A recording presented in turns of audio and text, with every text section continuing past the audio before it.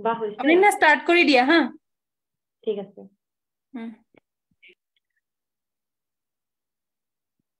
শুভ সন্ধ্যা পুন প্ৰথমে আপোনালোক সকলোকে এনাজৰীলৈ স্বাগতম জনাইছো এনাজৰী এনে এটা অনুষ্ঠান যি আজি সমগ্ৰ ভাৰতবৰ্ষকে আদি কৰি উত্তৰ পূৰ্বাঞ্চলৰ সমগ্ৰ দেশতে আজি এনাজৰীয়ে সকলো মানুহৰ মানস পটত ভাহি উঠিছে আৰু আজি এনাজৰীক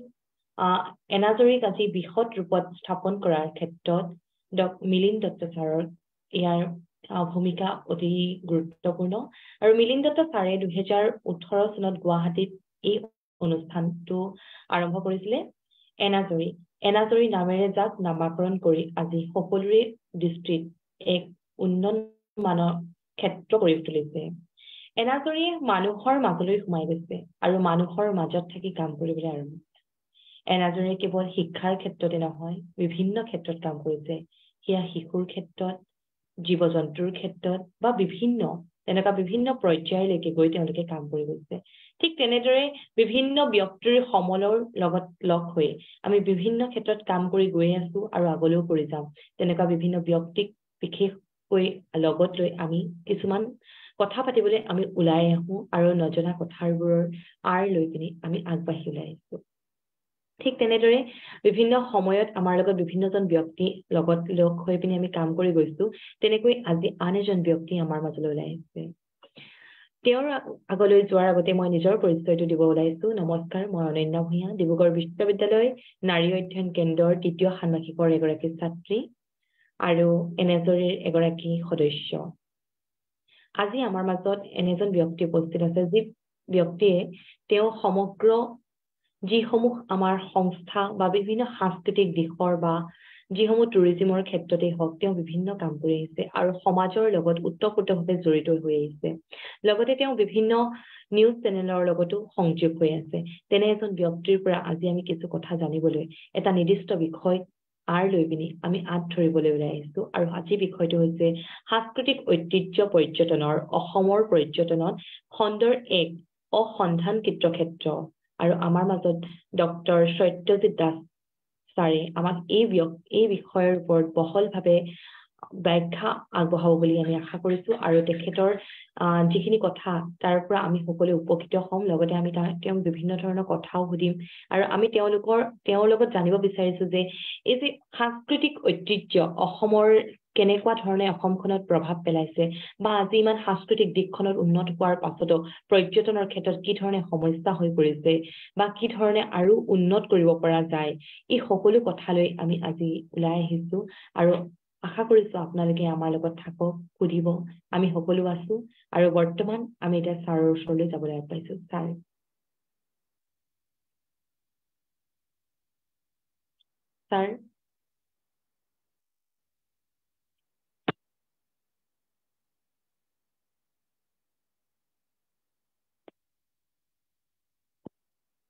বা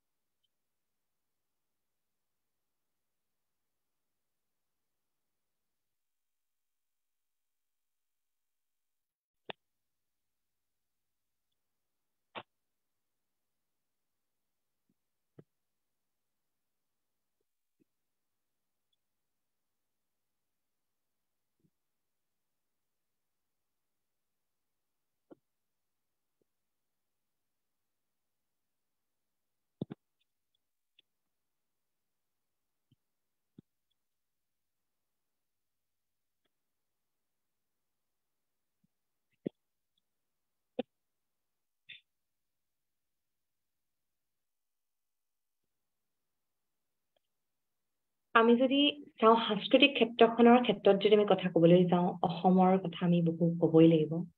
অসমখন বৰ চহকী সাংস্কৃতিক দিশৰ ক্ষেত্ৰত কিন্তু কিছু কথা আমি যদি চাওঁ অকমান পাছ পৰি ৰৈ যাওঁ আমি কিছুবাৰ ক্ষেত্ৰত কিন্তু তথাপিও আমি অসমৰ নাম আমি সমগ্ৰ বিশ্বত উজ্বলাই তুলিব পাৰিছো খুব আঁতৰলৈ নাযাওঁ দুদিনমান আগতে ৱৰ্ল্ড ৰেকৰ্ড নামত আমাৰ যি সংস্কৃতি পৰম্পৰা তাক আমি দেখুৱাব পাৰিছো সেয়া আমাৰ কাৰণে এটা গৰ্বনীয় কথা আকৌ যদি আমি চাওঁ আমাৰ যিখন সাংস্কৃতিকৰ ক্ষেত্ৰ বা পৰ্যটনৰ ক্ষেত্ৰত কাজিৰঙা এশিঙীয়া গড়ৰ কাৰণে বিখ্যাত সেই কাজিৰঙাক আমি মুখ্য কৰি বহুখিনি কাম কৰি আহিছো আৰু অসমখনক ৰিপ্ৰেজেন্ট কৰিবৰ কাৰণে আমি ওলাই গৈছো কাজিৰঙাক আমি গৰ্বৰে আগত লৈ আৰু বৰ্তমান যি জীৱ-জন্তু বিলুপ্ত প্ৰায় হৈ গৈছে তেনেস্থলত ইমানখিনি জীৱ-জন্তুৰে সমাগতভাৱে ৰাখি বা ইমান ঠাই এখন ঘন জংঘল য'ত বসবাস কৰি আছে বিভিন্ন জীৱ-জন্তুৰ ঘৰ হিচাপে ৰাখি আমি তেওঁলোকক আগুৱাই লৈ যাব পাৰিছো আৰু তেনেস্থলত বিভিন্ন বিদেশৰ বা বিভিন্ন লোক আহি সেই তাত শান্তিপূৰ্ণভাৱে ঠাই থাকি অলপ টাইম তেওঁলোকৰ নিজস্ব ৰাগীসমূহ পূৰণ কৰিবলৈ সুখ পাইছে আৰু এনেবোৰ আৰু পৰিৱেশৰ লগত যিসকল বিলুপ্ত হ'ব পাৰে বা পৰিৱেশৰ লগত নিজকে বিলীন কৰিব পাৰে তেওঁলোকে এনেকুৱা অসমখনক বহু ভাল পাই পেলাইছে আৰু এই অসমত কাম কৰিবলৈ ওলাই আহিছে আকৌ যদি আমি চাওঁ সবতকে আমাৰ আটাইতকৈ ভাল লগা অসমখনত মানে উত্তৰ পূৰ্বাঞ্চলৰ কথা যদি কওঁ আমি ইয়াত দেখো পাহাৰ ভৈয়াম নদ নদী সকলো আমি পাওঁ বহুতে কয় উত্তৰ পূৰ্বাঞ্চল জংঘল কিন্তু জংঘলেই নহয় আমি ইয়াত সকলো বস্তুৱে পাওঁ আজি আমি অসমখনক লৈ গৌৰৱিত কৰো কাৰণ ইয়াত আজি আমি যদি কোনোবাই একো কৰাও নাই তথাপিও যদি আমি ওলাই যাওঁ কোনো নোখোৱাকৈ থাকিবলগীয়া অৱস্থা নহয় কাৰণ আমাৰ ইয়াত পানী আছে যদি কোনোবাই কৰিব মন কৰিছে শাক কৰিছে কোনোবাই কাম কৰিব মন কৰিছে খেতি কৰিছে বিভিন্ন জীৱ-জন্তু পুহি উপাৰ্জনৰ কাৰণে এখন ভাল মঞ্চ আছে আমাৰ এই পৰ্যায়ত না বৰষুণৰ কম আছে বতৰৰ ভাল অৱস্থা ভাল কিন্তু আমি কৰণীয় কামবোৰ কৰিবলৈ আমি কিছু ৰৈ গৈছো সেইকাৰণে চাগে আমি আজি আমাৰ ইয়াতে থাকি আমি অচিনাকি হৈ গৈছো কিন্তু বাহিৰৰ লোকে আহি আমাৰ ইয়াত ব্যৱসায় প্ৰতিষ্ঠান পাতি আগলৈ লৈ যাব পাৰিছে তেনেকৈ যদি আমি চাওঁ আমাৰ যিখন মাজুলী নিচেই ওচৰতে থকা অসমৰ ব্ৰহ্মপুত্ৰৰ কাষত থকা ডাঙৰ দ্বীপ মাজুলী এই মাজুলীক কেন্দ্ৰ কৰি বহুখিনি কাম কৰি গৈছে কিন্তু মাজুলীক আমি আজিও এক উপকৃত স্থান দিব পৰা নাই আমি বহুখিনি কাম কৰিব পাৰিলোহেঁতেন আমি মাজুলীক সদায় মনত ৰাখো যেতিয়া বানপানী হয় তেতিয়া মনত ৰাখো কিন্তু বানপানী শুকোৱাৰ পাছত কিন্তু কেতিয়াও আমি মনত নাৰাখো যে মাজুলীত আমি কি কৰিব পাৰিলোহেঁতেন মাজুলী আমি এখন পৰ্যটন স্থল হিচাপে আমি আজি ঘোষণা কৰিলো কিন্তু মাজুলীক আমি কিমান উন্নতলৈ লৈ যাব পাৰিছো এনে বহু কিছুমান কাম আমি ৰৈ গৈছে নেকি কৰবাত এই কথাখিনি কিন্তু আলোচনা কৰিবলৈ আমি কথা পাতো কিন্তু ৰৈ যায় এইখিনি ৰৈ গলে নহব এইখিনি কাম আমি উঠি অহা নৱপ্ৰজন্মই আমি যদি হাতে হাত ধৰি আগুৱাই লৈ যাব পাৰো তেতিয়াহলে আমাৰ অসমখন আৰু আগুৱাই যাব আৰু এই ক্ষেত্ৰত আমাক সহায় কৰিব উঠি অহা প্ৰজন্ম আমাৰ বয়োজ্যেষ্ঠসকলে আশা কৰিছো এনেকুৱা বহু লোক ওলাই আহিব আমাৰ লগত কাম কৰিবলৈ আমি ওলাই যাম ঠিক তেনেদৰে মানাহ অভয়াৰণ্য বা বিভিন্ন ধৰণৰ অভয়াৰণ্যৰ কথাই নকওঁ আৰু যিখিনি তেওঁ আমাৰ ইয়াত আছে সেই থকাখিনিকে যদি আমি আৰু ভালদৰে ব্যৱহাৰ কৰি আগুৱাই লৈ যাব পাৰো তেতিয়া আমাৰ কাৰণে উপকৃত হ'ব বা আমাৰ অসমৰ কাৰণে লাভালাভ হ'ব লগতে আমি নিজৰ নাম আমাৰ ৰাজ্যৰ নাম দেশখনত উজ্বলাবলৈ বা গোটেই পৃথিৱীখনত উজ্বলাই তুলিবলৈ সক্ষম হ'ম যদিহে এজন মানুহে এখন অৰণ্য সৃষ্টি কৰিব পাৰে তেতিয়াহ'লে আমি সকলো যদি ওলাই আহো তেতিয়া আমি কেনে কাম কৰিব পাৰিম যদি এজন মানুহে একো পঢ়া শুনা নকৰাকৈ একো নজনাকৈ তেওঁ যদি এখন অৰণ্য বনাই তেওঁ মানৱ ৰূপত সৃষ্টি কৰিব পৰা বহুখিনি ক্ষমতা আনিব পাৰে তেতিয়াহ'লে আমি আমাৰ হাতে হাত ধৰি যদি আমি সকলো মানুহ ওলাই আহো তেতিয়াহ'লে আমি বহুখিনি কাম কৰিবলৈ আগবাঢ়ি যাব পাৰিম সেই আশা ৰাখিছো আপোনালোক সকলো ওলাই আহক কাম কৰিম আমি বহু কাম কৰিব লাগিব আমাৰ বহু পৰিকল্পনা আছে এই পৰিকল্পনাৰ ভঁৰালটো যাতে আমি আগত লৈ ওলাই যাব পাৰো হয়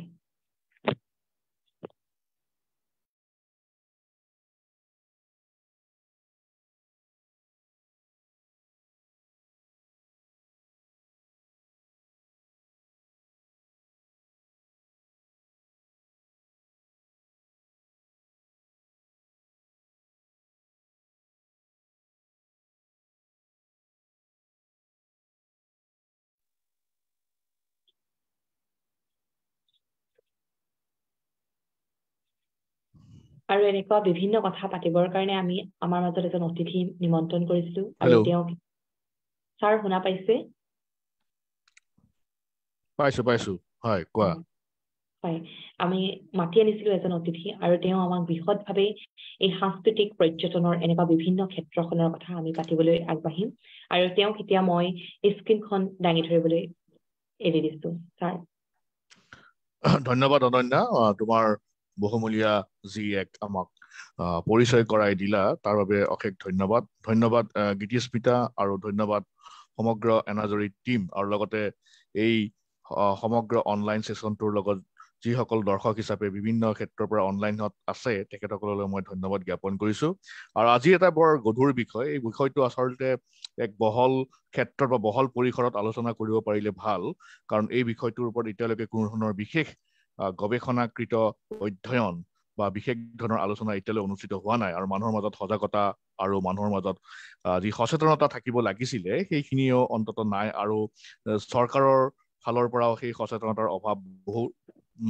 দেখা গৈছে বহুত মানে বহুলভাৱে দেখা গৈছে গতিকে আজি আমি আমাৰ যিটো বিষয় সেই বিষয়টো হৈছে যে সাংস্কৃতিক ঐতিহ্য পৰ্যটন অসমত পৰ্যটন খাতৰ এক অনুসন্ধানকৃত ক্ষেত্ৰ অসমত পৰ্যটন খণ্ডৰ এক অনুসন্ধানকৃত ক্ষেত্ৰ cultural heritage tourism M I audible to all of U মই শুনিছো মোৰ মাতটো শুনিছানে এম আই অডিবল শুনিছা ঠিক আছে cultural heritage tourism N unexplored treasure of tourism বা unexplored treasure sector of tourism in Assam এতিয়া কথাটো হ'ল কি যে আমাৰ যিটো পৰ্যটন ক্ষেত্ৰ আছে অসমৰ পৰ্যটন ক্ষেত্ৰ বুলি ক'লে আমি এৱেছাম আছাম বুলি অসম চৰকাৰৰ যি পৰ্যটন বিভাগ আছে সেই বিভাগে এৱেছাম আছাম ঐশ্বৰ্যশালী অসম বুলি এক বিজ্ঞাপনেৰে এই পৰ্যটনৰ প্ৰচাৰৰ প্ৰসাৰ ৰাজ্যিক বা ৰাষ্ট্ৰীয় বা আন্তঃৰাষ্ট্ৰীয় পৰ্যায়ত কৰি আহিছে এইটো এটা বৰ শুভ লক্ষণ বা ভাল লক্ষণ কিন্তু অসমৰ যি পৰ্যটন ক্ষেত্ৰ সেই পৰ্যটন ক্ষেত্ৰটো কেৱল মাত্ৰ আমি কিছুমান অতি নিৰ্দিষ্ট বিষয়ক লৈ বা নিৰ্দিষ্ট ক্ষেত্ৰক লৈ আমি সীমাবদ্ধ হোৱা দেখা যায় আৰু আমি যিহেতু ক্ষেত্ৰ অধ্যয়নৰ পৰা বা আমাৰ গৱেষণাৰ কালত আমি দেখিছিলো বিশ্ববিদ্যালয়ৰ গৱেষণাৰ কালত আমি দেখিছিলো আমি বিভিন্ন ক্ষেত্ৰ অধ্যয়ন তথা বিভিন্ন গ্ৰাছৰুট লেভেলৰ বা বিভিন্ন ক্ষেত্ৰৰ লগত জড়িত বিভিন্ন মানুহক আমি যেতিয়া আমি তথ্য সংগ্ৰহৰ কাৰণে গৈছিলো তেতিয়া তেওঁলোকক সাক্ষাৎকাৰ বা পৰ্যবেক্ষণ কৰোঁতে বা সাক্ষাৎকাৰতে তেওঁলোকে কৈছিল যে কেৱল মাত্ৰ টুৰিজিম মানে তেওঁলোকে বুজি পায় বা পৰ্যটন মানে বুজি পায় তেওঁলোকে কিছুমান মানুহ এই ঠাইলৈ আহে অন্য ঠাইৰ পৰা বা ভাৰতৰ বিভিন্ন ঠাইৰ পৰা বা বিদেশৰ পৰা আহি পেলাই কেৱল মাত্ৰ কাজিৰঙা কেৱল মাত্ৰ মানাস বা কেতিয়াবা শ্বিলং যায় অসমত কেতিয়াবা কামাখ্যা চাবলৈ যায় আৰু হয়তো কেতিয়াবা শিৱসাগৰৰ আহোম ৰজাসকলৰ বা আহোম স্বৰ্গদেউসকলৰ যি ঐতিহাসিক কীৰ্তি বা ঐতিহাসিক স্থাপত্য ভাস্কৰ্য কলাসমূহ চাবলৈ যায় আৰু কেতিয়াবা হয়তো মাজুলী কিন্তু ইয়াতে এক সুসংগঠিত ৰূপত পৰ্যটন বিভাগৰ দ্বাৰা পৰিচালিত হোৱা নাই যিজনে আনঅৰ্গেনাইজ হৈ আছে গতিকে এতিয়া মই মোৰ নিজৰ বিষয়টোলৈ আহো যে সাংস্কৃতিক পৰ্যটন কি সাংস্কৃতিক পৰ্যটন কি বুলি কওঁতে তাৰ আগতে মই দুটামান কথা কৈ লৈছো as all of we know that tourism is the fastest growing industry in the world অৰ্থাৎ at present times অৰ্থাৎ বৰ্তমান সময়ত পৰ্যটন হৈছে আটাইতকৈ বেছি দ্ৰুতভাৱে বিকশিত উদ্যোগ আৰু এই দ্ৰুতভাৱে বিকশিত উদ্যোগটো কি হৈছে যে আমি সকলোৱে এই কথাটো জানো আৰু according to UNESCO means United Nations Education, Scientific and Cultural Organization ৰাষ্ট্ৰসংঘৰ যি শৈক্ষিক বৈজ্ঞানিক আৰু সাংস্কৃতিক সংস্থা আছে এই সাংস্কৃতিক সংস্থাৰে এটা প্ৰাথমিক সংজ্ঞা পৰ্যটন সম্পৰ্কে আগবঢ়াইছে যে এই ইউনেস্কোৰ সংজ্ঞাটোৰ মতে according to UNESCO the tourism has become a phenomenon of civilization tourism has become a phenomenon of civilization মানে হৈছে যে সভ্যতাৰ এক পৰিঘটনা পৰ্যটন হৈছে বৰ্তমান সভ্যতাৰ এক পৰিঘটনা যে মানৱ সভ্যতা আমি দ্ৰুতগতিত আমি আগবাঢ়ি আছো বিজ্ঞান প্ৰযুক্তিবিদ্যাৰ অৱদান আমি এতিয়া বিশ্বায়নৰ যুগত বাস কৰিছো আমি এটা অতি আধুনিকতাৰ যুগত বাস কৰিছো আমাৰ এই যুগটো পৰিচালিত হৈছে নিউ লিবাৰেলাইজেশ্যন যিটো নব্য উদাৰীকৃত বা উদাৰীকৰণৰ যোগেদি বা নব্য উদাৰীকৃত অৰ্থনীতি বা বজাৰ কেন্দ্ৰিক মুক্ত অৰ্থনীতিৰ দ্বাৰা মাৰ্কেট অৰিয়েণ্টেড ফ্ৰী ইকনমিৰ দ্বাৰা গতিকে এতিয়া কথাটো হ'ল কি যে tourism has become a phenomenon of civilization and as such warrants with sociological and cultural effects in detailed ethnographic and historical attention আমি যদি সমাজতাত্ত্বিক আৰু সাংস্কৃতিক দিশৰ পৰা বিশ্লেষণ কৰি চাওঁ যেটো সংজ্ঞা তেওঁলোকে কৈছে ইউনেস্কোই with cultural and sociological and cultural effect and such warrant that কি হৈছে at such warrants মানে হৈছে কি যে ঘোষণা কৰা announce কৰা ঘোষণা কৰিছে and at such warrants আৰু সেই ঘোষণাৰ জৰিয়তে with detailed ethnographic and historical attention ঐতিহাসিক আৰু ethnographic মানে হৈছে জনগোষ্ঠীয় বা জনগোষ্ঠী সম্পৰ্কিত গতিকে এতিয়া কথাটো হৈছে যে পৰ্যটন কেৱল মাত্ৰ এটা উদ্যোগ এই উদ্যোগৰ লগত জড়িত বিভিন্ন ধৰণৰ কথা যেনেকৈ ট্ৰেভেল এজেন্সি যেনেকৈ টুৰ অপাৰেটৰ যেনেকৈ হোটেল বিজনেছ যেনেকৈ ট্ৰান্সপৰ্টেশ্যন কথা আছে ফুডৰ কথা আছে বা ইয়াৰ বিভিন্ন ধৰণৰ কথা বিভিন্ন ধৰণৰ এছপেক্ট বা বিভিন্ন ধৰণৰ ইয়াৰ লগত এছপেক্ট বুলিয়ে ক'ব পাৰি বা সেক্টৰ বুলি জড়িত হৈ আছে আৰু সেই সমগ্ৰ ব্যৱস্থাটো এটা মেনেজমেণ্ট বা ব্যৱস্থাপনাৰ যোগেদি কৰা হয় গতিকে সেই সমগ্ৰ ব্যৱস্থাপনা বা মেনেজমেণ্ট বা পৰিচালনাৰ ক্ষেত্ৰত বিভিন্ন ধৰণৰ কি হৈছে যে আমি চৰকাৰী বা অনাচৰকাৰী বা বেচৰকাৰী খণ্ডও সেই ক্ষেত্ৰৰ লগত জড়িত হৈ আছে কিন্তু আমি যেতিয়া এই পৰ্যটন ক্ষেত্ৰটোক আমি কিন্তু ব্যৱস্থাপনা বা পৰিচালনাৰ দৃষ্টিভংগীৰে চাবতো লাগিবই যেহেতু এটা ব্যৱস্থা গতিকে এই ব্যৱস্থাটোৰ বাহিৰ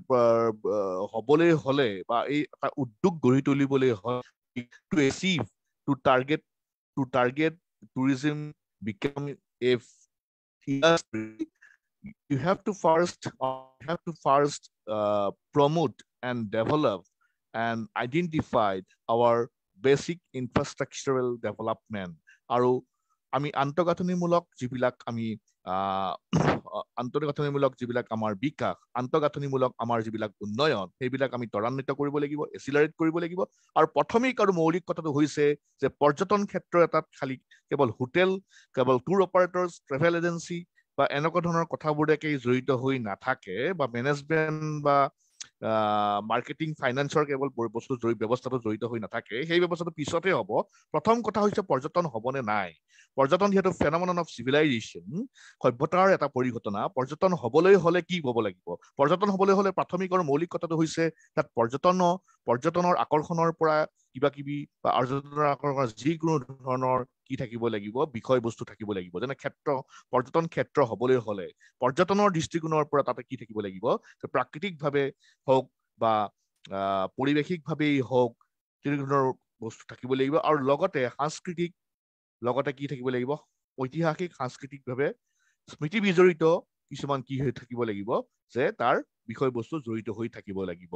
এতিয়া অসমত কেৱল দেখা যায় যে আমাৰ নেচাৰ আমাৰ এখন প্ৰাকৃতিকভাৱে অপৰূপ এখন ৰাজ্য আৰু প্ৰাকৃতিকভাৱে বা নৈসৰ্গিক শোভাৰে মানে পৰ্বত পাহাৰ নৈ বিল খাল গছ গছনি চৰাই চিৰিকটি জীৱ জন্তু সৌন্দৰ্য আছে নৈ খাল বিল আছে ব্ৰহ্মপুত্ৰ আৰু বৰাক উপত্যকাৰ বহুতো উপনদী আছে এই উপনদীবিলাকক বা ব্ৰহ্মপুত্ৰ আৰু বৰাক নদীক কেন্দ্ৰ কৰি ব্ৰহ্মপুত্ৰ সভ্যতা আৰু বৰাক সভ্যতা গঠিত হৈছে আৰু গতিকে এইবিলাকৰ লগতে জড়িত হৈ আছে বিভিন্ন ধৰণৰ প্ৰাকৃতিক বৈচিত্ৰতা আৰু যিবিলাক আমি কওঁ যে বেছিকৈ ক'লে আমি কওঁ যে জৈৱ বৈচিত্ৰতা বায়'ডাইভাৰ্চিটি ইয়াক কেন্দ্ৰ কৰি কি হৈছে যে আমাৰ অসমত কি হৈছে এতিয়ালৈকে 7খন ৰাষ্ট্ৰীয় উদ্যান নেশ্যনেল পাৰ্ক ৰাষ্ট্ৰীয় উদ্যান হৈছে আৰু আমাৰ মাজত আৰু বহুতো কি আছে পক্ষী উদ্যান আছে আমাৰ মাজত বহুতো কি আছে বন্যপ্ৰাণী অভয়াৰণ্য আছে কিন্তু এই যিটো আমাৰ নেচাৰ এই যিটো আমাৰ প্ৰাকৃতিক যিটো আমাৰ পৰ্যটন বা নেচাৰ টুৰিজিম বা ৱাইল্ড লাইফ টুৰিজিম বন্যপ্ৰাণী পৰ্যটন বা কেতিয়াবা একেলগে আমি পাৰিৱেশিক পৰ্যটন বুলি কওঁ যদিও বা পাৰিৱেশিক পৰ্যটন বা ইক' টুৰিজিমৰ লগত আমাৰ সাংস্কৃতিক অবয়বৰ বা সাংস্কৃতিক যিবিলাক আমাৰ খেৰ বা আমাৰ সম্পদ সেইখিনি কথাও বা সাংস্কৃতিক জীৱনযাত্ৰাৰ কথাও জড়িত হৈ আছে এতিয়া কথাটো হ'ল কি যে tourism is today more than an economic phenomena গতিকে একেবাৰে কৈছে যে পৰ্যটন হৈছে বৰ্তমান অৰ্থনীতিতকৈ আৰু বেছি বেলেগ ধৰণৰ বা অৰ্থনীতিতকৈ বেছি বহুত ক্ষেত্ৰত আগৰি পেলাই হোৱা এক মানে কি হৈছে পৰিঘটনা ইট ইজ ভেৰি স্পেচিফিকেলি চিন ডেট এতিয়া কথাটো হ'ল কি যে আমাৰ অসমৰ ক্ষেত্ৰত কি যে অসমৰ অধিকতম কালৰে পৰাই যে on very ancient times there are many more tribal and non-tribal communities. Tribes and non-tribes are living or inhabiting in various parts, including the hills and plains in Assam. Or every communities, including tribes and non-tribes, have their own cultural heritage or folklore, traditions, own art, own customs, rituals, rites, performing arts. All these belong to the each and every ethnic groups, including tribes and non-tribes in Assam. So all these tribal lifestyles or the different cultural items can be utilized for the promotion and development of cultural heritage tourism in Assam. Kintu hetu eteleke kora noy. This has not been practiced or this has not been promoted yet by the government also. And this is on regarding the cultural heritage tourism, there is no any awareness or consciousness in the common people level, in a general masses level. So it is very, very unfortunate to to say that in spite of having so many potentialities and despite of very rich culture, very rich state regarding the cultural or folklore resources, so the state of Assam is still now lagging behind in this respect. Means in promotion and development of cultural heritage tourism. So এইখিনি কথা এটা cultural heritage tourism মানে কি যে সাংস্কৃতিক পৰ্যটন আমি জানো যে আমি বিভিন্ন ধৰণৰ পৰ্যটনৰ কথা কৈছো আমি থিওৰিটিকেল কথা আমি তাত্ত্বিক কথা বা আমি তত্ত্বগত কথা দৃষ্টিভংগী আমি এতিয়া নকওঁ সেইবিলাক কথা ক'বলৈ হলে এখন ডাঙৰ কনফাৰেন্স বা সেমিনাৰ লাগিব তো ইয়াৰ প্ৰথম কথাটো হৈছে যে মই এটা অনুক্ৰিয়াই দিছো হাইলাইট কৰি দিছো মই মানে অলপমান মানে মই গুৰু মানে উপৰে অভাৰ যিটো হয় বৰ্ডাই ভিউৰ দ্বাৰা মই আপোনাক তোমালোক মানে সকলোকে মই এই কথাখিনি কম যে কালচাৰেল টুৰিজম সাংস্কৃতিক পৰ্যটনৰ লগত কি কথা জড়িত হ'ব পাৰে যে সাংস্কৃতিক পৰ্যটন যিটো উইকিপিডিয়া এটা ডেফিনেশ্যন দিছিল যিটো অনলাইন এনচাইক্লোপিডিয়া আমি ইণ্টাৰনেটত পাম সাংস্কৃতিক পৰ্যটন হৈছে that tourism it includes or it associated with its everyone's art or everyone's culture, especially its art. অৰ্থাৎ সাংস্কৃতিক পৰ্যটনে কি হৈছে সকলো জনগোষ্ঠীৰ বা সকলো মানুহৰে কি হৈছে কৃষ্টি সংস্কৃতি আৰু কলাৰ লগত জড়িত হৈ আছে যেটা এটা আমি কথাটো হৈছে যে আমাৰ মানৱ সমাজত আমাৰ গ্ৰামীণ সমাজ আছে গ্ৰাম্য সমাজ আছে আমাৰ চহৰ বা নগৰীয়া সমাজ আছে গতিকে নগৰীয়া চহৰ আমাৰ গ্ৰামীণ সমাজৰ লগত কি কথা জড়িত হৈ আছে গ্ৰামীণ সমাজৰ লগত আমাৰ ট্ৰেডিশনেল যিবিলাক কমিউনিটিজ আছে যিবিলাক পৰম্পৰাগত যিবিলাক আমাৰ সম্প্ৰদায় বা পৰম্পৰাগত যিবিলাক জনগোষ্ঠী আছে তেওঁলোকৰ স্বকীয় কৃষ্টি সংস্কৃতি পৰম্পৰা লোককৃষ্টি আচাৰ ৰীতি নীতি উৎসৱ পাৰ্বণ গীত নৃত্য বাইদেউ এই সকলোবিলাক গোটেই সামগ্ৰিক যিটো কৃষি কৰ্ম আদি গোটেই সামগ্ৰিক জীৱনশৈলীটো আমি লোক পৰম্পৰাটো হৈছে এইবিলাকৰ যিবিলাক মানে শ্ব'কেচিং এইবিলাকৰ যিবিলাকৰ মানে শ্ব'কেচিং মানে হৈছে যে এইবোৰ উপস্থাপন বা এইবোৰ আমি পৰ্যটকসকলৰ আগত বা অন্য কোনো ভ্ৰমণকাৰীসকলৰ আগত আমি যদি দেখাব পাৰো তেনেহ'লে এইবোৰো সাংস্কৃতিক পৰ্যটনৰ একোটা পাৰ্ট আৰু সাংস্কৃতিক পৰ্যটনে সদায় এছ'চিয়েটেড হৈ থাকে the cultural tourism is always associated with associated with the unique form of art distinct social practices, unique form of art, যিবিলাক কলা বা কলাৰ সামগ্ৰী সেই কলাৰ ৰূপৰ লগত জড়িত হৈ আছে যিটো ইউনিক যিটো অদ্বিতীয় যিটো কতো বেলেগত পোৱা নাযায় সেই ঠাইখনৰ সেই জনগোষ্ঠীটোৰ বা সেই অঞ্চলটোৰ এটা unique form of art ডিষ্টিংক্ট social practices সামাজিক প্ৰথাসমূহ ৰীতি নীতি আচাৰ ব্যৱহাৰ যিবিলাক সুকীয়া ৰীতি আচাৰ ব্যৱহাৰ আছে ঠাই ভেদে জনগোষ্ঠী ভেদে অঞ্চল ভেদে আদি ডিষ্টিংক্ট ছ'চিয়েল প্ৰেক্টিচেছ অৰ্থাৎ ইউনিক ফৰ্ম অফ আৰ্ট গতিকে এইখিনি বস্তু আমি কৰিব লাগিব তাৰপিছত আৰু আছে যে চহৰৰ কাৰণে আমি যেতিয়া নগৰীয়া সমাজত বাস কৰোঁ তেতিয়া ইয়াতে হ'ব তোমাৰ কালচাৰেল টুৰিজিমৰ বস্তুবিলাক হ'ব যেনে তোমাৰ বিভিন্ন ধৰণৰ ধৰা তোমাৰ মিউজিয়ামছ বিভিন্ন ধৰণৰ থিয়েটাৰ হলছ সংগ্ৰহালয়ত যিবিলাক আমাৰ আৰ্টিফেক্টছ থাকে আমাৰ যিবিলাক কলা শিল্পজাত সামগ্ৰী থাকে আৰু তাৰপিছত তোমাৰ কি হ'ব যে থিয়েটাৰ হলবিলাকত বিভিন্ন ধৰণৰ নাট্য ৰীতি বা নাট্য কথা মানে আমি নাট্যসমূহবিলাক উপস্থাপন পৰিৱেশন কৰা হয় ঠিক তেনেকে তোমাৰ এই সকলোবিলাকক লৈ পেলাই হৈছে সাংস্কৃতিক পৰ্যটন কিন্তু এতিয়া সাংস্কৃতিক পৰ্যটনৰ কথাটো হৈছে যে অসমততো এই সাংস্কৃতিক পৰ্যটন বহু ক্ষেত্ৰত বহু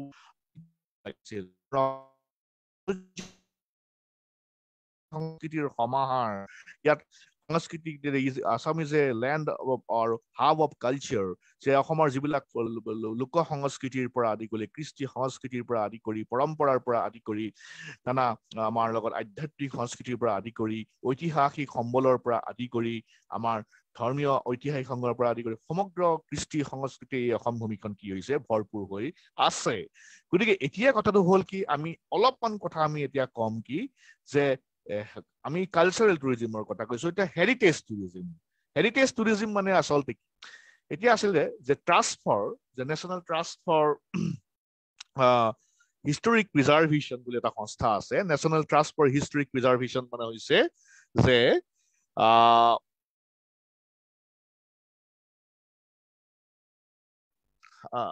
প্ৰিজাৰ্ভেশ্যন তাৰমানে ঐতিহাসিক সংৰক্ষণৰ ৰাষ্ট্ৰীয় কি হৈছে তোমাৰ ন্যাস তাৰ লগতে মই আৰু এটা কথা কওঁ যে হেৰিটেজ শব্দটোৰ অৰ্থ কি আমি ঐতিহ্য বুলি ক'লে আমি বহুত এটা ডাঙৰ এটা বিশাল অৰ্থবহ শব্দৰ কথা কওঁ আচলতে দৰাচলতে সেইটো হৈছে যে তোমাৰ হেৰিটেজ মানে শব্দটোৰ অৰ্থ ইংৰাজী অক্সফৰ্ড ডিকশ্যনাৰীৰ মতে হৈছে যে heritage as heritage is a property that is or maybe what maybe inherited আমি এটা প্ৰজন্মৰ পৰা আন প্ৰজন্মলৈ যেনেকে প্ৰবাহিত হয় ইনহেৰিটেড হয় অৰ্থাৎ a heritage is a property that is or maybe inherited or an inheritance valued things অৰ্থাৎ মূল্যৱান যিবিলাক সামগ্ৰী অতীতৰ পৰা এটা প্ৰজন্মৰ পৰা আন এটা প্ৰজন্মলৈ কি হৈছে বংশানুক্ৰমিকভাৱে কি হৈছে ইনহেৰিটেড হয় প্ৰবাহিত হয় তাৰপিছত কি হৈছে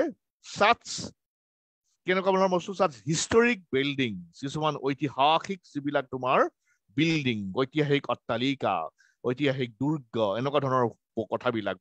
ঘৰবিলাক বা যিবিলাক তোমাৰ ষ্ট্ৰাকচাৰ বিলাক সেইবিলাক কি হৈছে যে historic building that have been passed down from previous generation এটা আহোম ৰজাৰ স্বৰ্গদেউসকলৰ নিৰ্মিত ঐতিহাসিক কাৰেংঘৰ ৰংঘৰ শিৱদৌল জয়দৌল বিষ্ণুদৌল তলাতল ঘৰ নামদাং শিলৰ সাঁকো তাৰপিছত তোমাৰ এইটো কি আছিলে চৰাইদেউৰ মৈদাম প্ৰথম বিশ্ব ঐতিহ্য ক্ষেত্ৰৰ কাৰণে মানে তাৰ কাৰণে এটা ইনিচিয়েটিভ লৈ থকা হৈছে তাক ঘোষণা কৰাৰ কাৰণে গতিকে সেই ধৰণৰ বস্তুবোৰ কি হৈছে যে প্ৰিভিয়াছ জেনেৰেশ্যনৰ পৰা নেক্সট জেনেৰেশ্যনলৈ কি হৈছে ট্ৰান্সমিটেড হৈছে বা পাছ ডাউন হৈছে and relating to things অকল হিষ্টৰিক হলেই নহব relating to things cultural and historical value relating to things cultural and historical value গতিকে এতিয়া কথাটো হ'ল কি যে and are worthy of preservation ঐতিহ্য বস্তুটো হৈছে এটা প্ৰপাৰ্টি এটা ধৰণৰ প্ৰপাৰ্টি এটা ধৰ্ম ই কি হৈছে উত্তৰ পৰাই এটা বংশানুক্ৰমিকভাৱে এটা বংশৰ পৰা আন এটা নেক্সট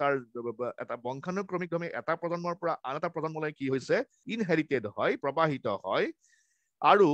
ই যেনেকুৱা ধৰণৰ ঐতিহাসিক অট্টালিকা ঘৰ আদি have been passed down from previous generation আগৰ জেনেৰেশ্যনৰ পৰা বা পূৰ্বৰ প্ৰজন্মৰ পৰা পিছৰ প্ৰজন্মলৈ প্ৰবাহিত হৈছে আৰু এই সকলোবোৰ বস্তু কিন্তু সাংস্কৃতিক আৰু ঐতিহাসিক মূল্যৰ লগত জড়িত হ'ব লাগিব আৰু এই সংৰক্ষণৰ কাৰণে এক বহুত বিশেষ গুৰুত্ব থাকিব এই সংৰক্ষণৰ কাৰণে এক বিশেষ গুৰুত্ব থকা হ'ব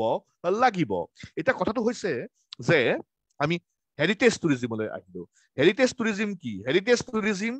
হৈছে আসলতে বা ঐতিহ্য পৰ্যটন ঐতিহ্যসমূহক লৈ কৰা পৰ্যটন আমি যদি মৌলিকভাৱে বা প্ৰাথমিকভাৱে কথাটো কওঁ আৰু হেৰিটেজ টুৰিজিম মানে হৈছে কালচাৰেল হেৰিটেজ টুৰিজিম সাংস্কৃতিক ঐতিহ্য পৰ্যটন বা কেতিয়াবা ইয়াক ঐতিহ্য পৰ্যটন বুলি কোৱা হয় আৰু ই ঐতিহ্য পৰ্যটন বুলি কোৱা হয় আৰু অৱশ্যে নেচাৰ হেৰিটেজ পৰ্যটনো আছে নেচাৰ হেৰিটেজো আছে আমি নেচাৰ হেৰিটেজৰ কথালৈ নাযাওঁ যে এতিয়া কথাটো হৈছে যে national trust for historical preservation ঐতিহাসিক সংৰক্ষণৰ ৰাষ্ট্ৰীয় ন্যাসে এটা সংজ্ঞা দিছিলে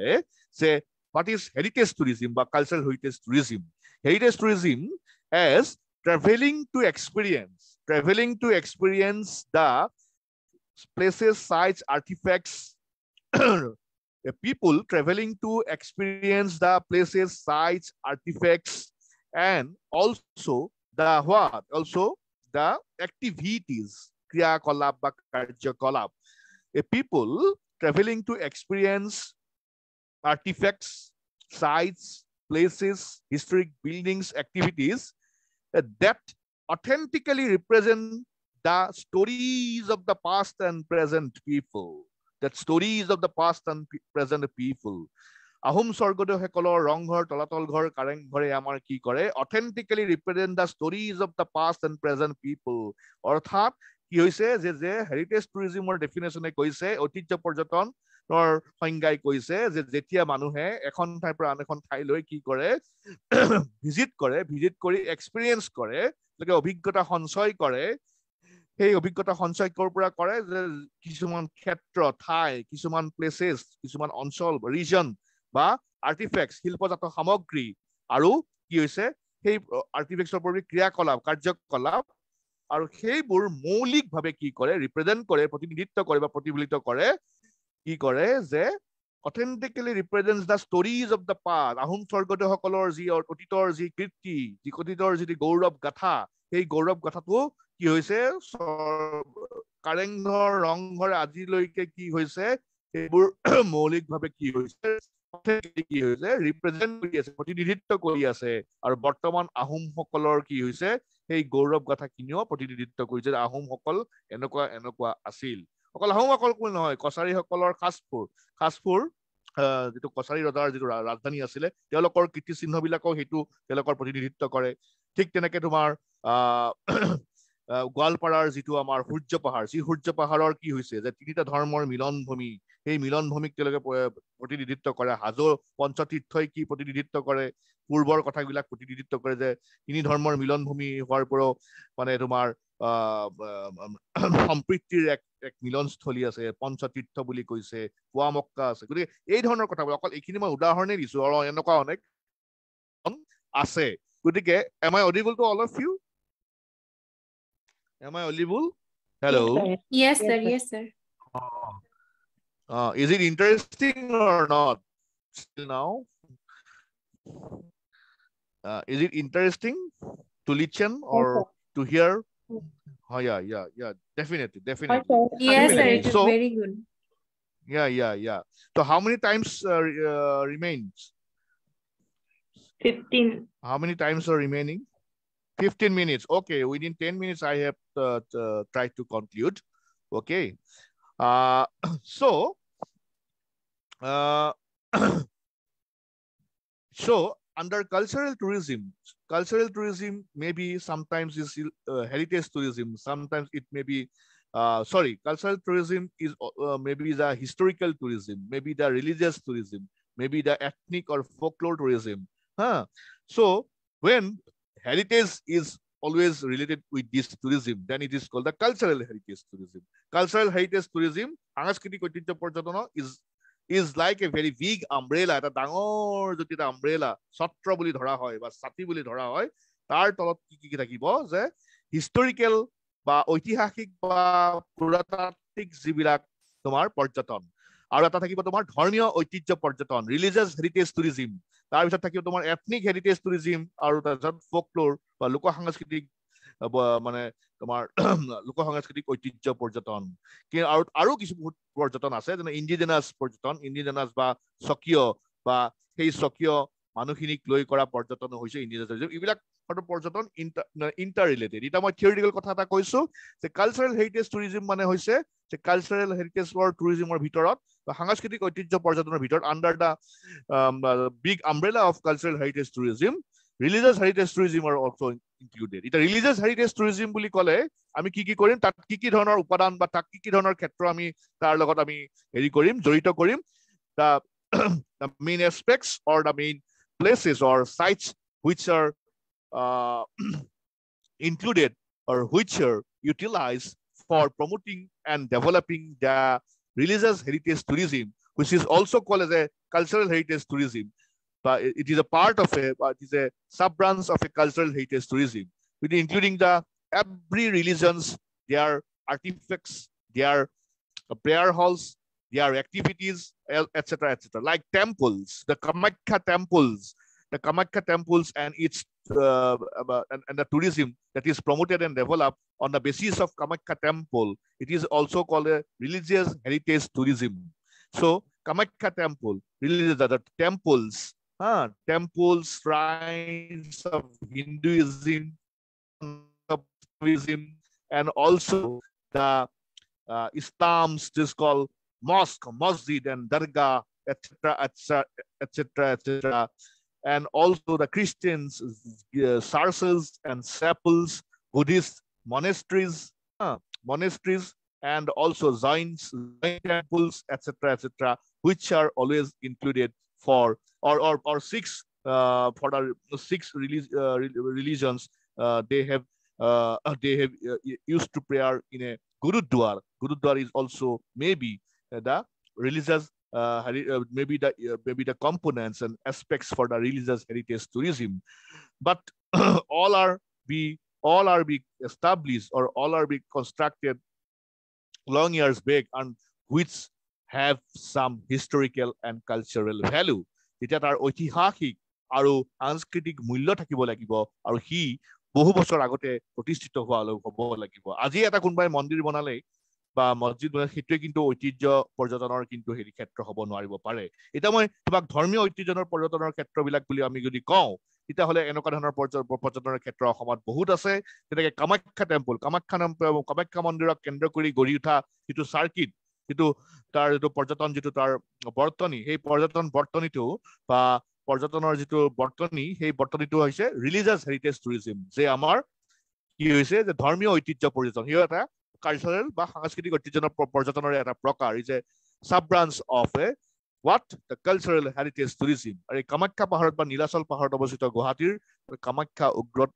কামাখ্যা তাৰপিছত তোমাৰ কামাখ্যা মন্দিৰক লৈ গঢ়ি উঠা যিবিলাক মানে ভুৱনেশ্বৰীকে আদি কৰি ছিন্নমস্ত, বগলা, তাৰা, বনদুৰ্গা, কালী, সিদ্ধেশ্বৰী, এই সকলোবিলাক মন্দিৰক লৈ পেলাই যিটো এটা গঢ়ি উঠিছে তাতে ধৰ্মীয় যিটো এটা পৰিকাঠামো বা ধৰ্মীয় এটা পৰিৱেশ বা আধ্যাত্মিক এটা পৰিৱেশ, সেই সকলোবিলাকক লৈ পেলাই সেইটো এটা ৰিলিজিয়াছ হেৰিটেজ টুৰিজম হ'ব পাৰে। গুৱাহাটীখন এখন ৰিলিজিয়াছ হেৰিটেজৰ টুৰিজমৰ এটা অন্যতম ক্ষেত্ৰ। Guwahati may be projected as a religious heritage tourism in near future. The Guwahati has witnessed various ancient temples, including besides Kamakhya in Nilachal Pahar, the Navagraha temple in Chitrachal Hill, or in the Vasishtha temple in Vasishtha Devalaya in Vindhyachal Hill, and also the Bhasmasal or Umananda temple, which was called as a Peacock Island by Britishers or British, and later on it was named as a Bhasmasal, where the meat of the Shiva and Kamdeva meat is associated with this, or Ugratora temple, and also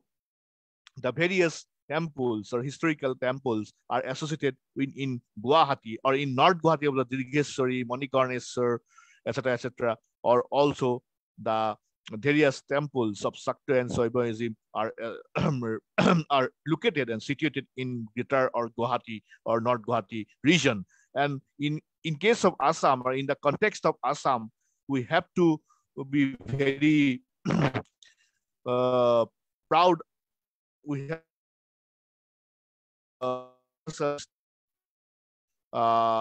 have a lot of temples in and around Assam, like this called the Shiva Dole, Devi Dole, and Vishnu Dole of Shiva Hagar. The Shiva temple in this Negariting, the famous Shiva temple that is called Negariting in Dergaon, in Tezpur, Mahavidyalaya temple, Mahabhairavi temple in Tezpur town, and also the Holeswar Devalaya, and also in Gupteswar, Hingori, in Dhekiajoli, Naghankar Temple in nearby Vishwanath Chariali, and Vishwanath Ghatan Temple, also the temples of Shiva, and also in Poriholeswar Devalaya, where the unique Devadasi dance tradition is still practiced. In Devadasi dance tradition is still practiced in the Poriholeswar Devalaya and Dubi of Pachala in Bajali district, and also the in Hazo, the Hazo is called as a Panchatirtha. Panchatirtha, which means the famous is called Hoyagrip, Madhav, Kedar, Kamaleshwar, Kameshwar, in and also the for the Muslims the Ghyasuddin Ahluwalia Dargah, that is called Pua Mokka in Gorurasal Hill. So in Surja Pahar there is a famous sun temple, only one sun temple in northeastern region, that is called Hurja Pahar, that is called one Hurja Devatar Mandir ase, and it is the sites of the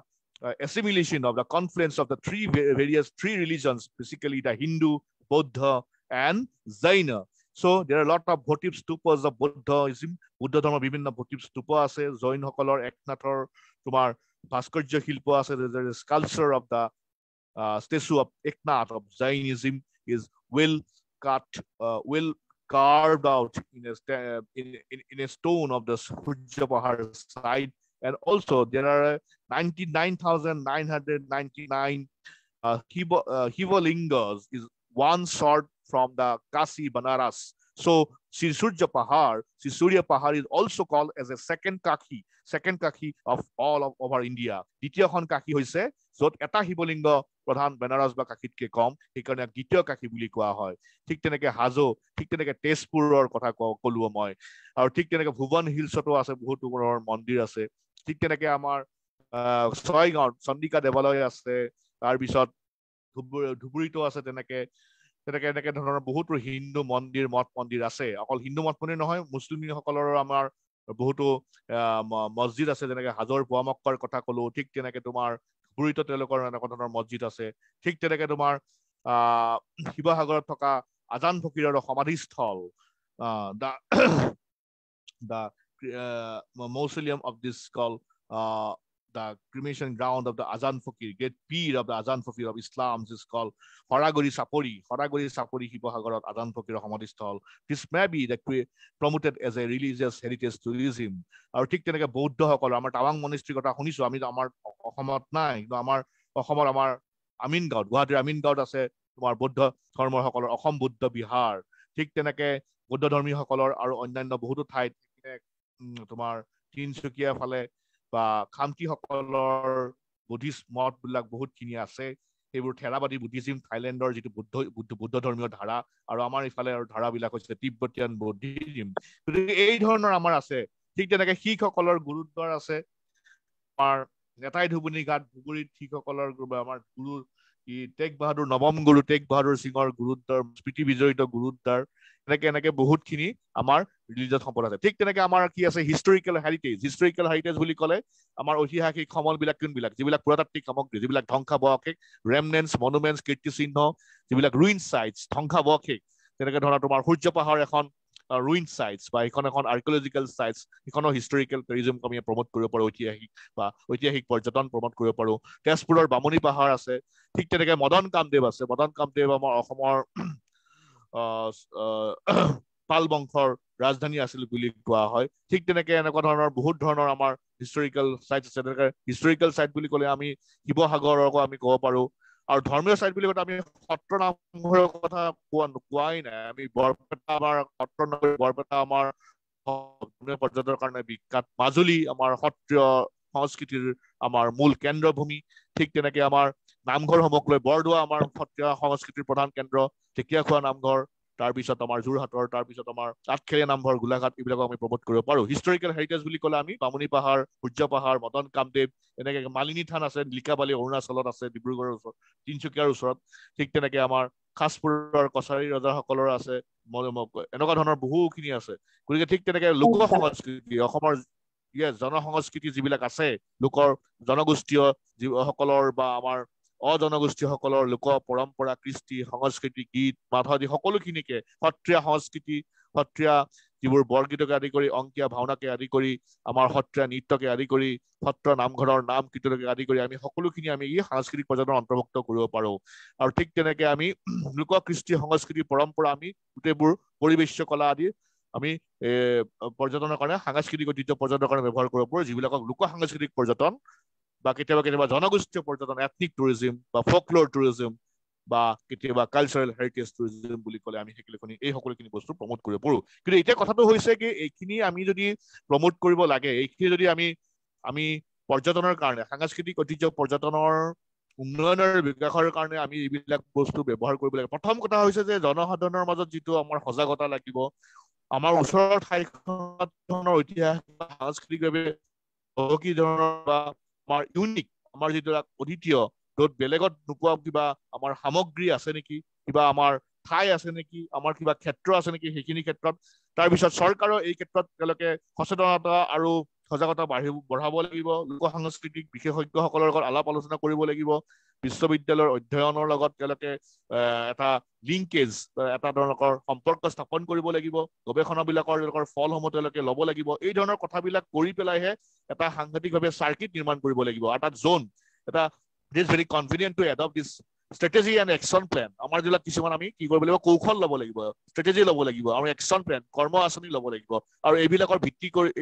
মূল ভিত্তি হ'ব যে বিদেশী পৰ্যটকসকল আৰু দেশীয় পৰ্যটকসকল foreign tourist আৰু কি হ'ব ফৰেইন টুৰিষ্ট আৰু দেশীয় ডমেষ্টিক টুৰিষ্টসকলক এট্ৰেক্ট কৰাৰ কাৰণে কি কৰিব লাগিব যে আমি ইয়াৰ কিছুমান কিছুমান জোনত ভাগ কৰিব গোটেই অসমখনত জোন মানে পৰিমণ্ডলত ভাগ কৰিব লাগিব আৰু সেই পৰিমণ্ডলসমূহ ভাগ কৰোঁতে কি জনগোষ্ঠী কোন ক্ষেত্ৰত পৰিছে তেওঁলোকৰ লোক কৃষ্টি সংস্কৃতি কি ধৰ্মীয় যিবিলাক ক্ষেত্ৰ আছে কি ধৰণৰ আমাৰ মানে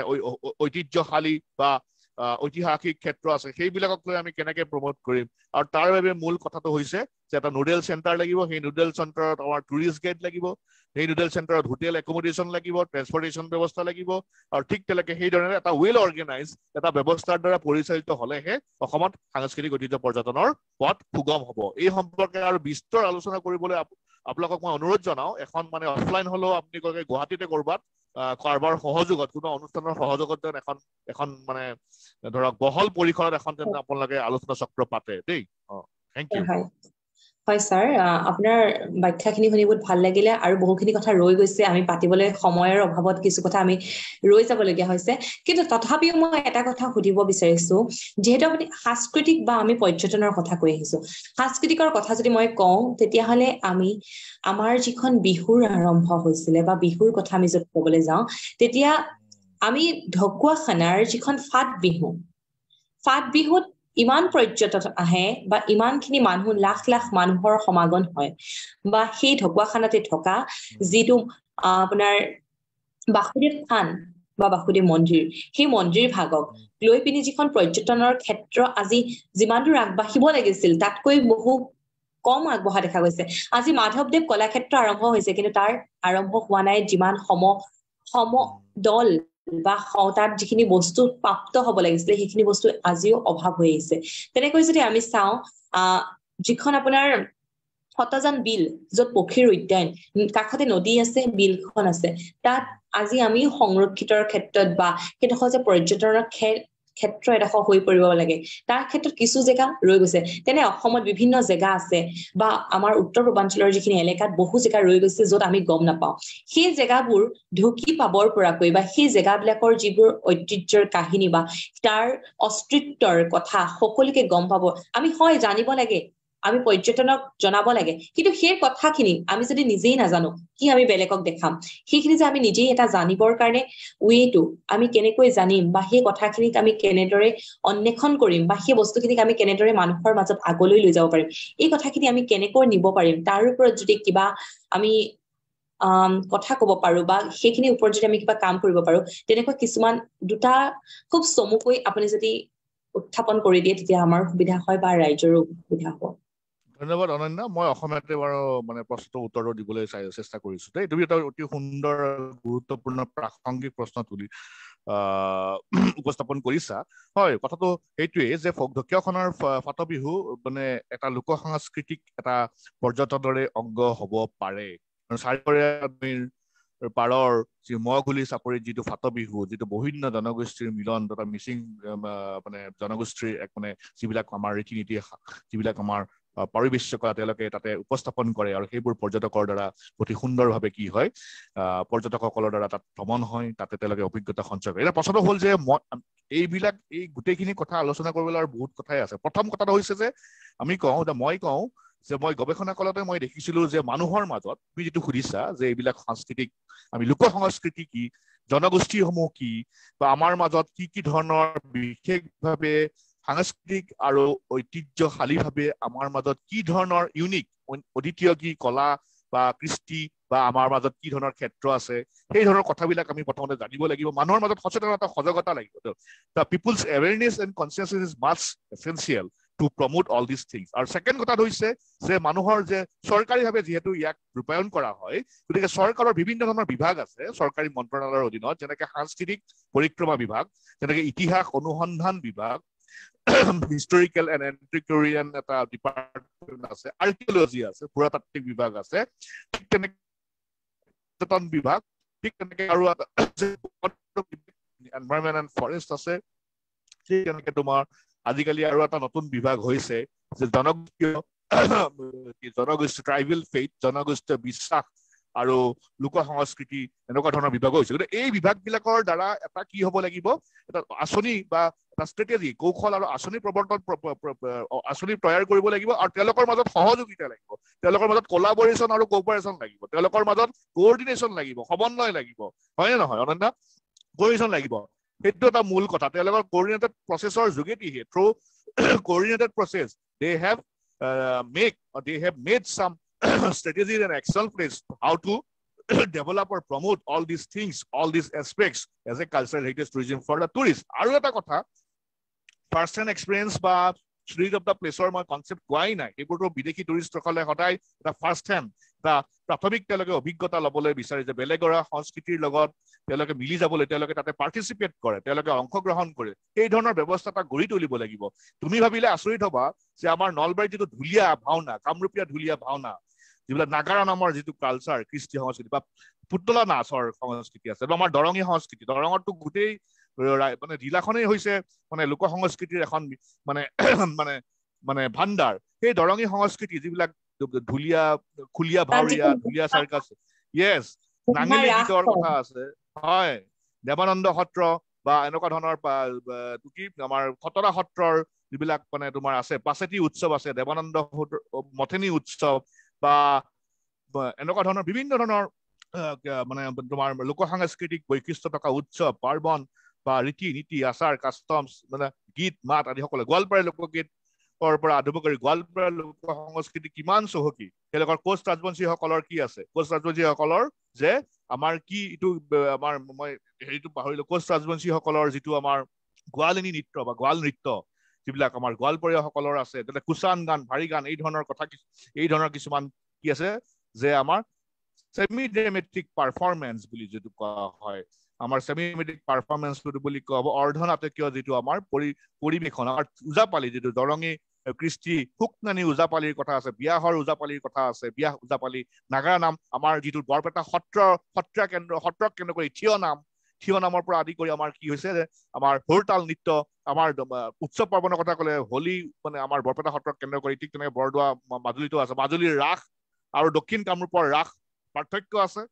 গতিকে এই ধৰণৰ বস্তুবিলাকৰ কথা আমাৰ এৱাৰনেছ বিলাক এতিয়া আমি ঐতিহাসিক সূৰ্য পাহাৰত কি আছে মদন কামদেৱত কি আছে গুৱাহাটীত কি আছে ডিব্ৰুগড়ত কি আছে আমি জানিবলৈ চেষ্টা কৰিব লাগিব গতিকে এৱেৰনেছ আৰু গভৰ্ণমেণ্টৰ